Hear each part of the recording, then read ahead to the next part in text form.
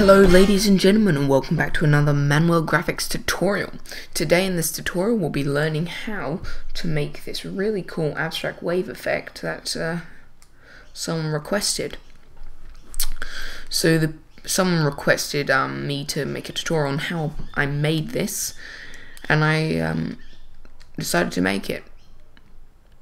Yeah, that's basically that story. But anyway, so I made that in Photoshop and Illustrator, and basically I haven't been using Gimp very much at all, really.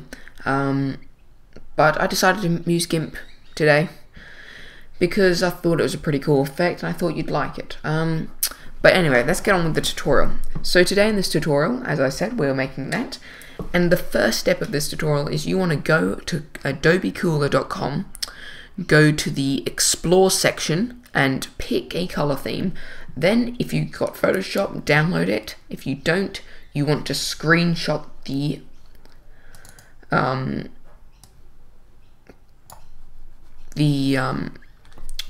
palette. And I found this palette, it's called Flower. It's really cool, really like it, and that's what we're going to be using today.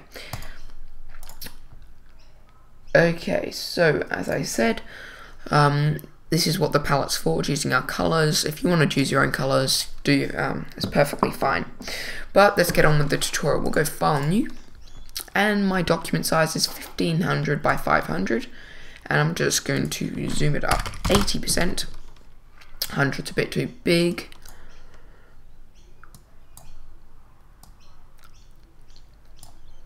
And I'm happy with that. Now, the first thing we're going to do is set our background to an awesome color. We're going to choose this color, FFFAE9. Fill it in. Now we're going to create a new layer, and we're going to call this palette. Oh no, we're not. We're going to go to File, Open as Layers, and choose your palette. Just going to scale this down, holding Command or Control to keep it locked, and we're just going to move the palette down here, and palette notification, ignore that. Okay, now the next thing we're going to do is we're going to get the actual text going. So for the text, I'm just using Futura Heavy on 250 for size and black, and I'm just going to type waves. And now I'm just going to align this. So get my align tool and align it to the center by hitting this one and this one. Okay, now that's our text done. Now we're going to start working on the actual waves. So make a layer, new layer called Waves 1. And the way we make our waves is using the Paths tool or Pen tool in Photoshop. And to start up, we're going to select here around the middle of the horizontal middle of the shape or text, as you like, and we're going to click around here, lift up, click around here, click around here, here, here, and here. And then we're going to come around, hold Control or Command to connect them, and that is the paths done. Now we're going to make a selection from our path. We're then going to get our ink drop, go to our palette, select our first color, and fill it in on our waves layer. Command Shift A to deselect. Now what we're going to do is we're then going to move this down so it touches around the bottom, like so. Now we're going to duplicate this, and we're going to change the color. So go back to your palette, select the purple, whatever color you're using, and we're going to right click, Alpha to Selection, select Grow by 2, and Fill. Command Shift A to deselect, and we're just going to move Oh, sorry. Command alpha to selection, fill. There we go. Make sure you hit the center of the thing, otherwise it doesn't work. And move it. Now, as you can see, if we zoom in here, it's got this really ugly effect, and we're going to fix that once we've done all the colors. Now duplicate this, move it down, go back to the palette, eyedropper tool, select the green, alpha to selection, select, grow, fill in the center, Command Shift A to deselect, move tool, move it up. We're going to move our purple up as well, somewhat right, and duplicate, move it down, and you know the process from here.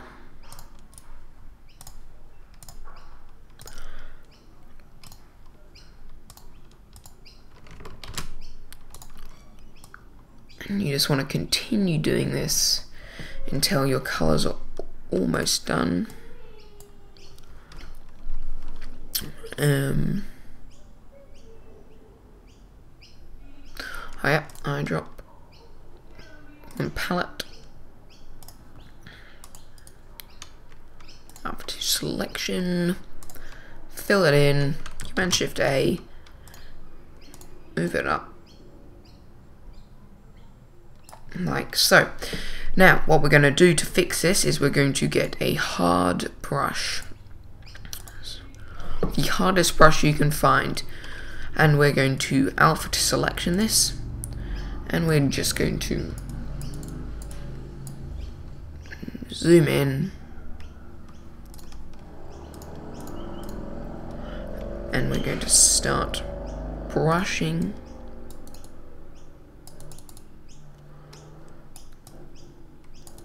away.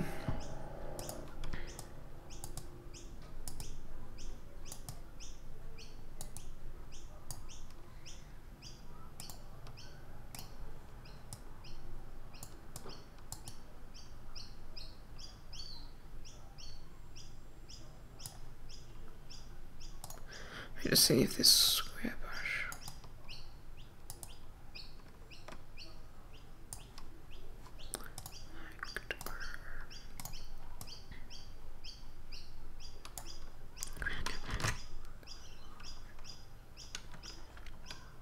And as you see, we have removed that super ugly line and created a new ugly line, which we're going to fix by alpha to selection, select feather by 5, and get our brush again, and just go over that, and deselect. So that's done, and we continue doing this until it's all done.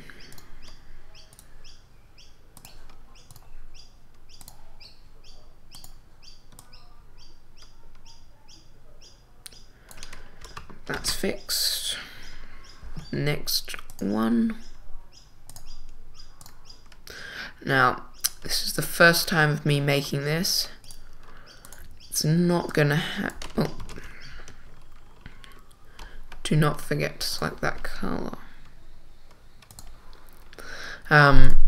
It doesn't look as smooth as my one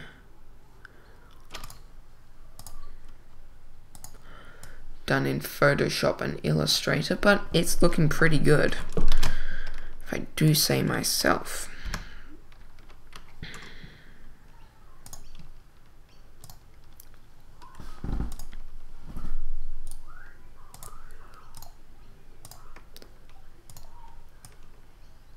And we're done with that section.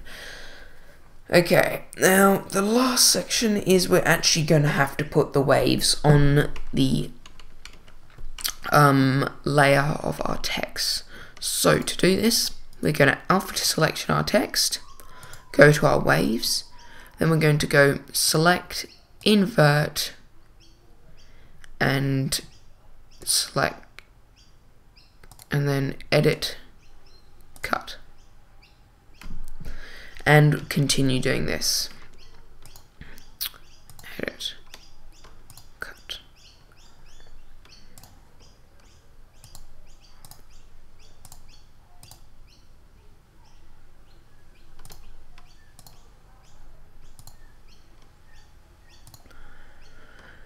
Looking awesome.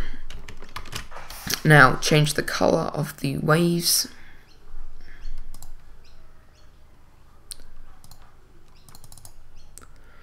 To a light grey, and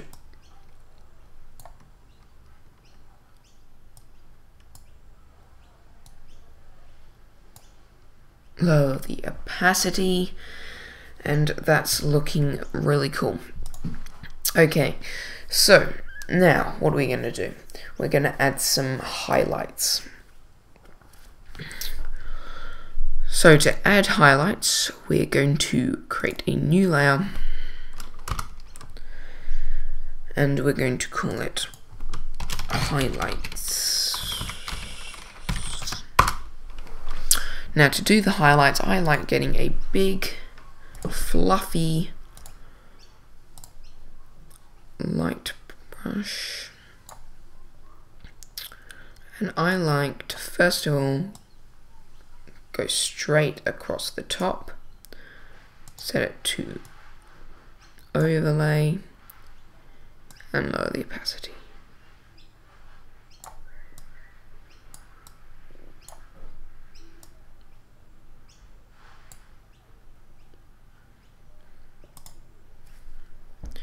Remember to after selection, so it's all select, invert, edit, cut.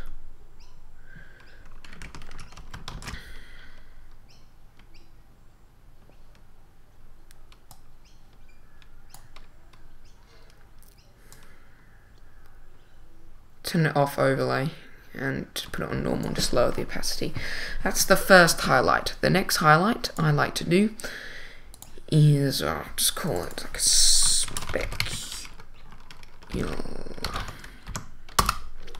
Now to do these, I get my ellipse tool, my rectangle tool, and I round the corners, and I want them really quite round, like 100% rounded corners. Let's make that smaller. And I like to fill this in with white.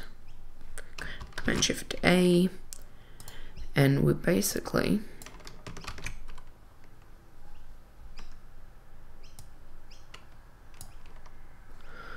layer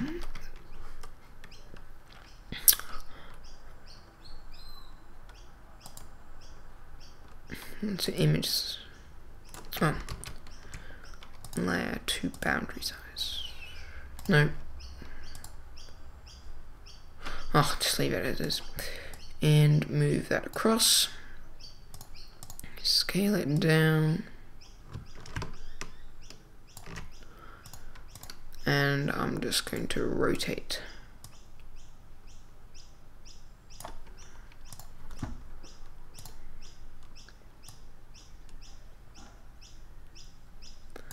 We'll rotate it a bit more.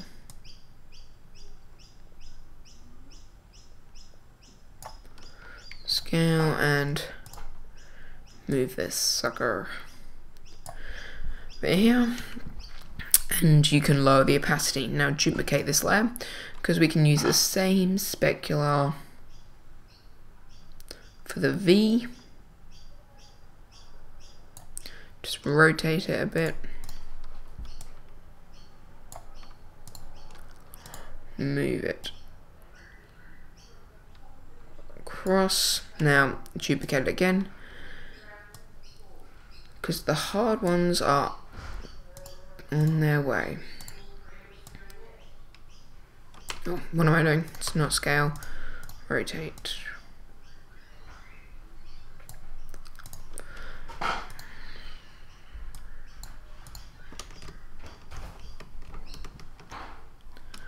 Let's move this.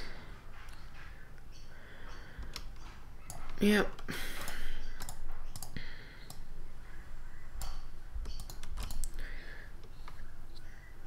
Okay, that's nice and straight. Move it across. Okay, do the A now. Duplicated, copy. Just rotate it.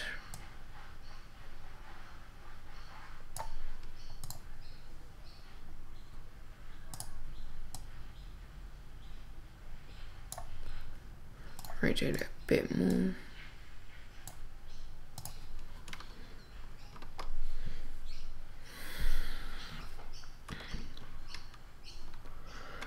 Now for the S, I don't know how I'm going to do this at all. I am literally clueless. Since I made.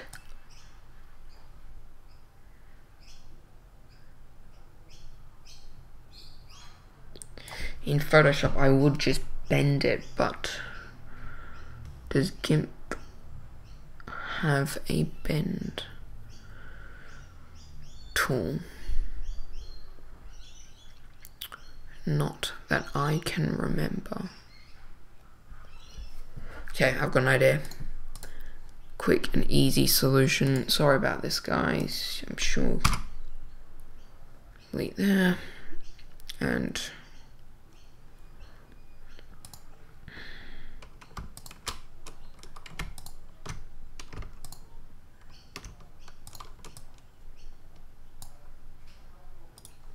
I'm just going to merge these down.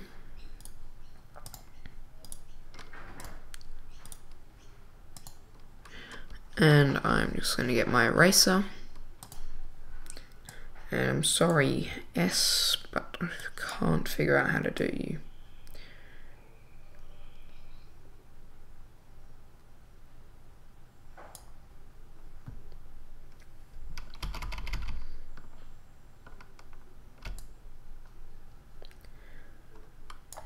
And I do not want to waste time.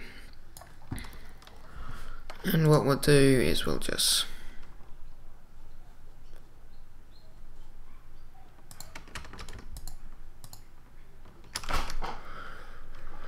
leave it like so. Now for the speculas, you want to just lower the opacity to around 50 on all of them.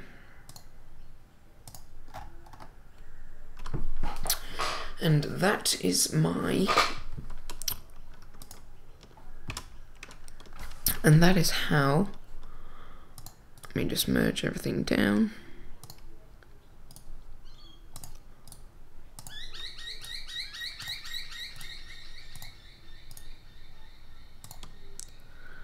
I created this abstract wave effect in Gimp.